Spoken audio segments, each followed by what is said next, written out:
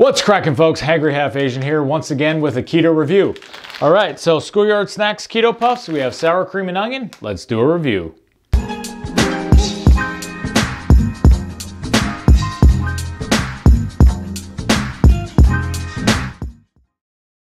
Okay, folks, like always, please give me a thumbs up. Please consider subscribing and hitting the notification bell. That really helps support my channel. And leave me a comment. Tell me what you like, what you don't like, what you'd like to see in the future. And follow me on Instagram at hangry_half_Asian and on Facebook, Hangry Half Asian, all one word.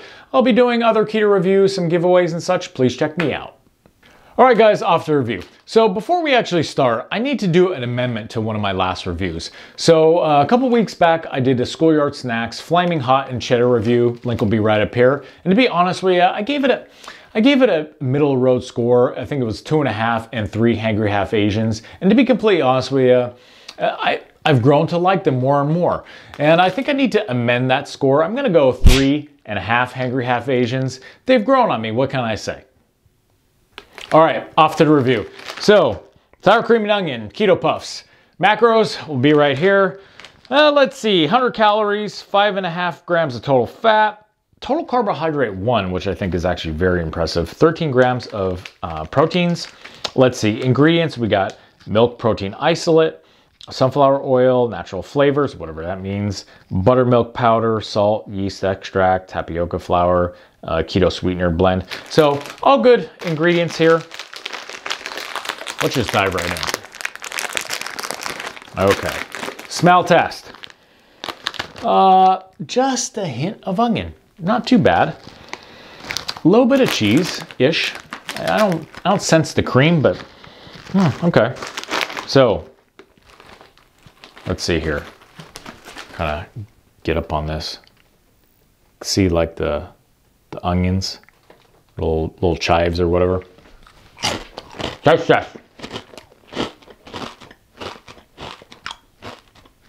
Well, first off, you can hear the crunch. Super crunchy. You can taste a little bit of cream. The onion is very mild. It's almost like a chivy, you know?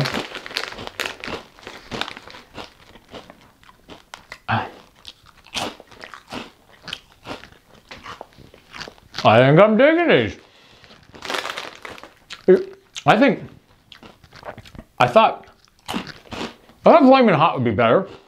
Truthfully, these are banging. I could definitely eat a whole bag, and there's like no carbs in it.